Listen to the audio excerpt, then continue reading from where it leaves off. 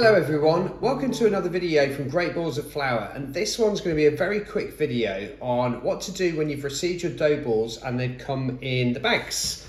We updated our process of how we receive them, send them out from the plastic pots to the bags, mainly because we were getting a lot of complaints from people, not many, but people were complaining that the pots were cracking in transit, so not very good when you're receiving it. So we've gone back to bags, and what do you do when you receive your ball bag? So the most important thing to do really is when you get it, take it out of the insulated envelope that we ship it in, and do that fairly quickly. If you leave it too long, and you leave it out in sort of room temperature for too long, I'll show you the difference. It's not too bad. You can still obviously use the dough. It just takes a little bit more skill and a little bit more of our flour and semolina mix. So I'll show you. This one's been out for a few hours now, and you can see it's sticking to the bag. So when it sticks to the bag, you've just got to manipulate it a little bit more out. Just get it coming out of the bag. Make sure you wash your hands before you do this, obviously. But sometimes stating the obvious is the best thing to do. So here we go, you can see there, I've got a little bit of dough that's stuck on the actual plastic bag itself. And there. It's not that pleasant to do with that, but I can still manipulate and work with the rest of the dough and knock it back as I would have done if it was in a pot. What do I do with it after that? I can place it in a bowl, cover it in cling film, let it prove and rise during the day.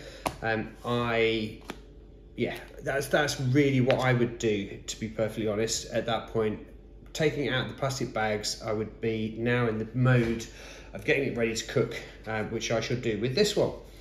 So, but here's one I chilled earlier. So I chilled this one, and you can just see here the difference in getting it out of the bag.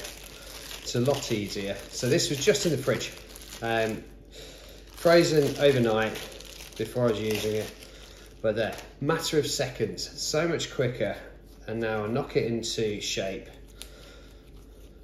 back into my dough ball, like so. And again, I put this into a pot, into a bowl, I cover it with cling film, or I put the lid on with this, and let that rest. This is obviously going to take a hell of a lot longer to get to room temperature than this one here. You can see with the springiness here of this one, it's not that far away from being ready to cook. Probably about an hour or so, I would be able to whack that in my pizza oven or in the home oven behind me. Now the other way, you've got it. When it is frozen, they are so easy to handle. If you look at that there, you can see with the bag, it's just very, very easy. And then tear it, out it goes. But this, and one of the other reasons, not just the pots cracking, but one of the other reasons we decided and opted to go for bags, we were getting people come to us and say, we would like to order your balls, but we haven't got enough space in our freezer. We're going to eat 4 this weekend, but we haven't even got enough space to put in the freezer the other 4 balls or the other 8 balls or whatever it might have been. So much easier now to store these. In my freezer here, ignore the mess. I've got a few there, different bags from where I've got 5 in there. And those 5 I'm going to take out of the freezer tonight, and we have a bit of a pizza night evening on a Saturday, so I'll be cooking those tomorrow afternoon and just take them out. I'm going to switch them from freezer to fridge tonight, and there we go. Just so much easier to actually store and handle when it's frozen and popped in the fridge. That's it for this video. Thanks for watching. If you liked it, subscribe to us. We are looking at putting more videos out. Feel free to send me comments below.